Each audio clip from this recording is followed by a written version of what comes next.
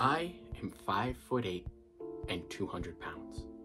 Needless to say, your boy likes to eat. So imagine this scenario. I'm at work, living life.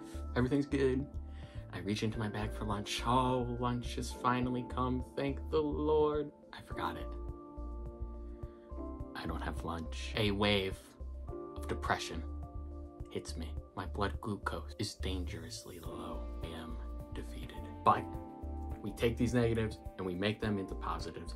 I didn't have a video for this week, didn't know what to do, so I figured, hey, I'm gonna go work out anyway after work. Why don't we do a little experiment on how working out on an empty stomach affects you? A lot of people in combat sports, they cut out a lot of food trying to make weight, or, people walking around just trying to lose weight will do drastic things trying to lose a couple inches on their waist. There is a right way to do this kind of stuff and there's a wrong way to do this kind of stuff. So let's go to the extreme.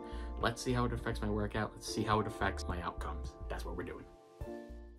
Dog, that was hard. It was harder than normal. I did like half of what I normally do just to compensate a little bit. Like my stomach, as soon as I got in there, dude, I'm a fat man. No food, no bueno. I was so hungry. Cramps. Oh man, it was hard to focus. Once I started doing the workout, that dissipated, but I just felt sluggish. I felt bad. I didn't feel sharp. Yeah, I wouldn't recommend it. I started out by doing a run. I did a mile run. I did it in about 9 minutes and 30 seconds. It's decently good for me. I do anywhere from like 8:40 to 10-minute miles. The 8 is pretty rare. But as you can see, I'm sweaty. I'm gross already. I'm tired already. Just very rough right off the bat. Then I went and I did some jump rope, or I attempted to. It was very hard. I'm not very good at jump rope in the first place, probably because, again, heavy guy. Not good on the joints. Not awesome, but is very good cardio. I only did about 2 rounds of it. And yeah, man, I was struggling through it. I really was. Maybe you, the supreme athlete, could do it better, and surely there are people out there that can, but not me, not little old me. Then I shadow boxed, and that was pretty fine. I feel like my punches were quite sluggish today, just overall, and that probably has to do with the fact that there was no energy from any kind of food stores for my body to pull from. Once you hit a certain threshold in aerobic workout, the body will switch from using its fat stores to using the food it's eaten to fuel the exercise. Since I didn't have anything in my stomach, I didn't have that to go to. So yes, I was telling my body to do these things, and I could do them, but not to the same level that I usually do them. So yeah, my punches, not very good, pretty sluggish. Probably only got to a 3-punch combo the whole night. And it's weird. It's a weird feeling, right? Because you know what you have to do. You know what you're supposed to be doing.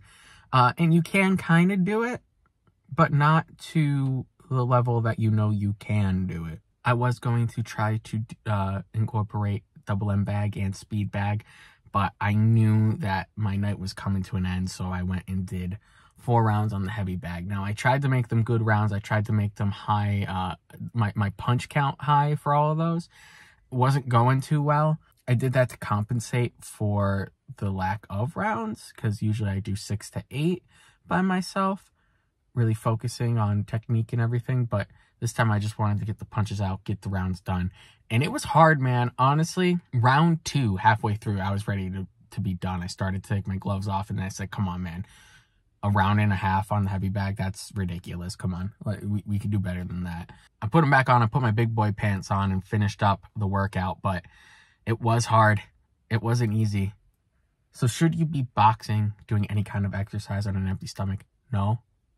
You need to eat. People that are telling you to fast, telling you to cut out certain things like carbs, they're not right. Anybody worth their salt will tell you that they're not right. And it's all about moderation. It's about moderation. And it's something that, that's the hard part. I struggle with that, to moderate. But if you can do that, you will have better workouts, which means you'll have better results. So if you want to have bigger muscles, you'll have bigger muscles. If you want to be able to run further, you'll be able to run farther.